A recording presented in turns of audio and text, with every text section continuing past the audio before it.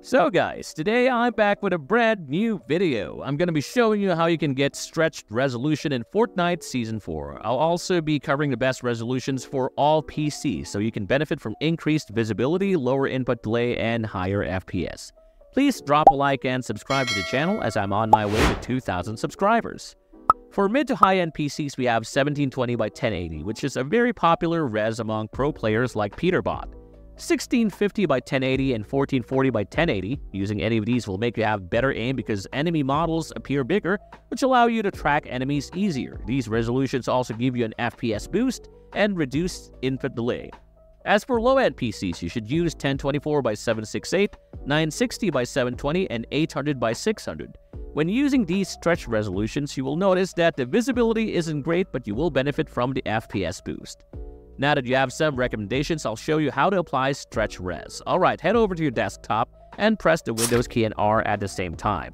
This will then bring up the run box. Inside of this, type in the following command, %local app data %, and then press enter. This will bring up this folder. In here, scroll down until you find the Fortnite game folder. Double-click on the Fortnite game folder and then open up the saved folder, then config and then the Windows client folder. Inside of here, you'll find your config file, which is the game user settings file. Now, before we start editing our game user settings, right-click on it, click properties, and make sure the read-only box is unchecked. If it's checked, you cannot edit the file, so make sure it's unchecked. Once you've done that, right-click on the file and press open.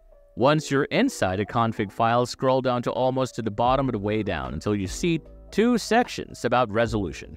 There will be one section here, resolution size X and Y, and then just below that, a last confirmed one right here too. There should be basically two groups of 4. What you want to do is change all of the resolution settings to match your desired resolution. For example, my default resolution is 1920 by 1080, and if you want to change it to 1720 by 1080, for example, go ahead and replace all the ones that have 1920 by 1080 with 1720 by 1080.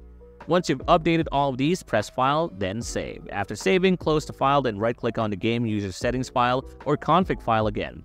Click Properties and then check the read-only box.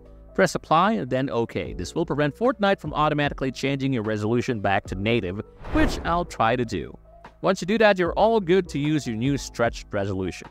If you want to go back to normal resolution, right-click on the Game User Settings file again, go into Properties, uncheck the read-only box, click Apply, and then OK. Then you want to open the file and inside, undo what we did earlier. Literally change everything back to what it was before, so revert everything to your native resolution. Once you've done that for both sections, don't forget to save the file, and when you launch the game, you will be back to your native resolution. If you want to boost your FPS on low-end PCs, go ahead and check out this video right here.